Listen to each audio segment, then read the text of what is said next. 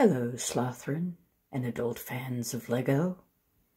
It is that fascinating, wonderful time again for yet another episode of Sloth City. And today, there are a number of things going on. It really isn't for me to decide for you whether they are big things or small things. So I'm just going to kind of take you around the city and show them to you and let you decide for yourself whether you think that these are big things or small things. So, how about we just go ahead and get to it? We'll start with the closest. If we come over here, we can see our brave and intrepid animal rescuer has gotten himself some new rescues. In addition to that owl that he is holding there, he has accepted a surrendered pet shark.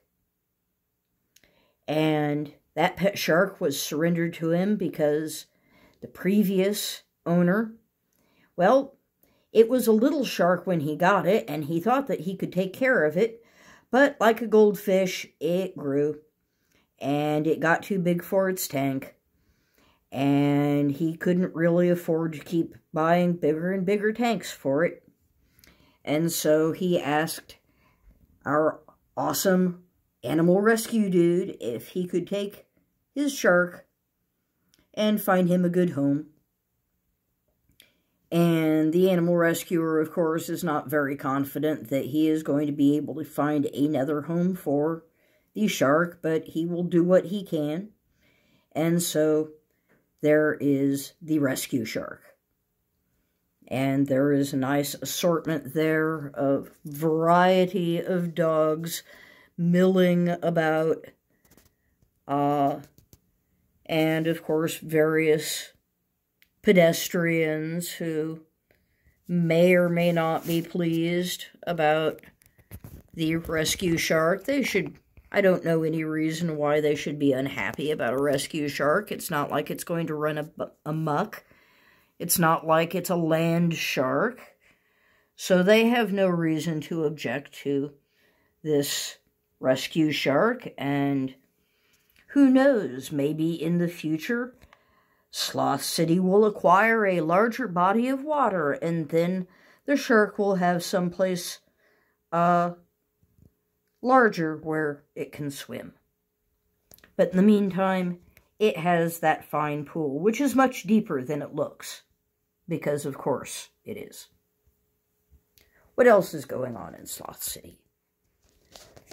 Of course, the usual pedestrians and cars, like you always see, but always changing in small ways, never quite the same. People mill around, they talk, they do their thing.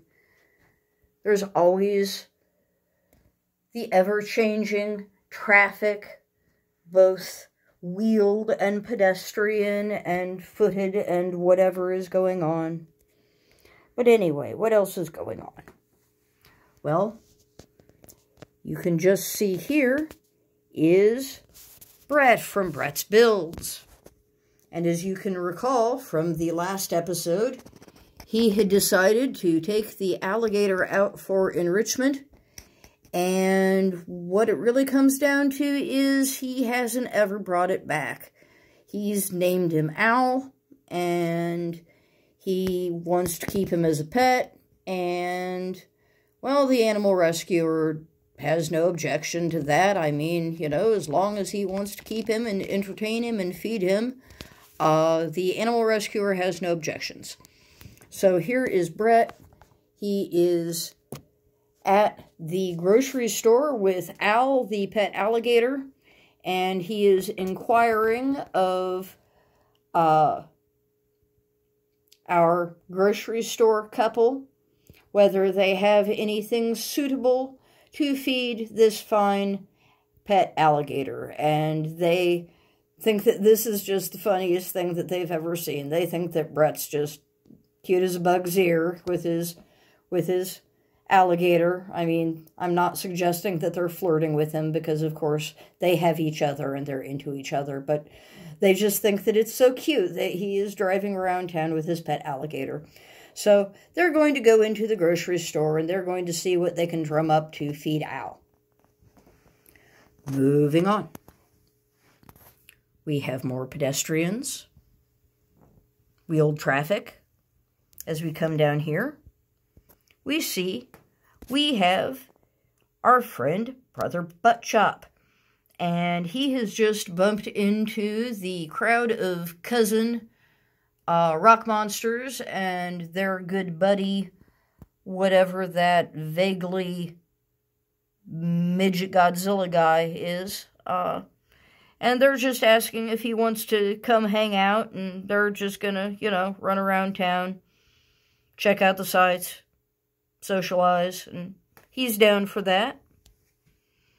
And just beyond that, pedestrians, we have Jacques and his new friend, and behind them we have the rescue dragon who came, I said he came from Canada, but in fact he did come from Quebec, and so he can speak French with Jacques, and so he's been following Jacques around, and I'm not sure where he and his friend are going, but they're going somewhere together, and they are going with the rescue dragon, because the rescue dragon has decided that he really likes Jacques because he understands him. Just beyond that, we have one of our fine alien citizens. I think he's one of the Martians, and he is taking a ride on the bus, taking the tour of the city, and just beyond him, we have our friend Metalbeard, who is also taking the tour of the city and has his spyglass so he can see everything close up.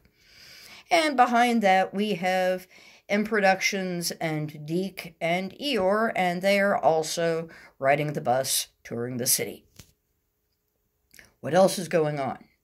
Well, I kind of passed it, but let's back up. We have the Fabuland Inn. And I think that this is wonderful that finally I can show you what I decided to do with the fine parts that were sent from Robin Hull Builds from England. And I had originally planned to wait until I got some other parts and build this a little bit larger, but I was tired of never explaining where all of these sig figs who are visiting the city are staying, and so I decided it was important to go ahead and actually have this visibly present in the city.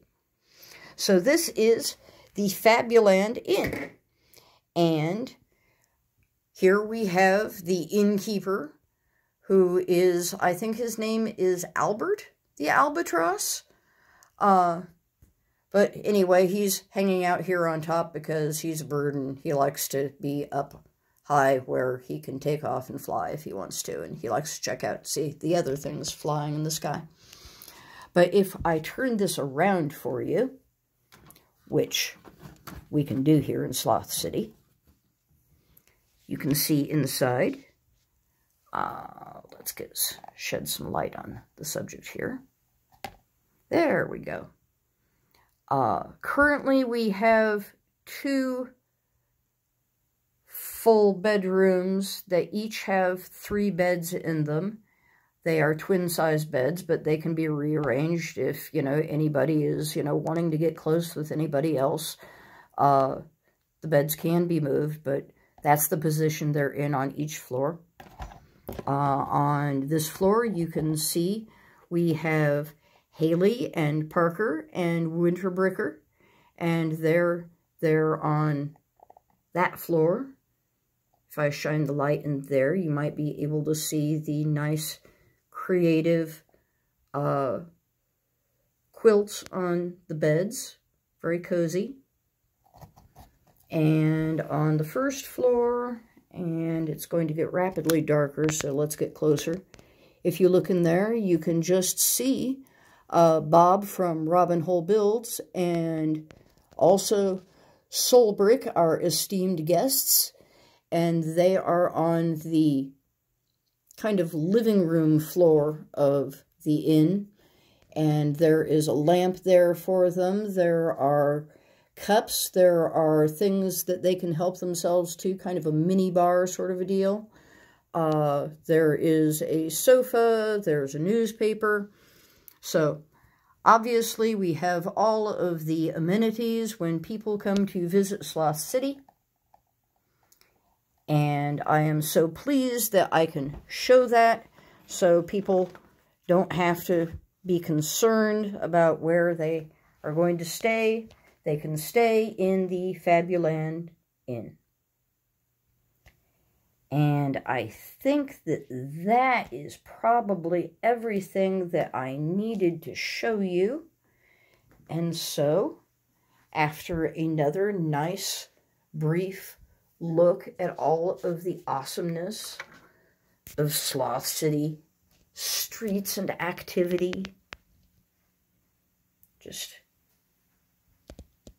admire it for another moment, past the wonderful Artificial Intelligence and Robot Center, past the awesome Brick Street Customs Garage, past the awesome Gem and Mineral Shop, past all this wonderful, colorful traffic, we finally make it back to the end of the video, and thank you for joining me. I hope that you join me in the next fabulous episode of Sloth City. And until the next fabulous episode of Sloth City, I hope that you, my dear Slothrin and adult fans of Lego, have a fabulous day.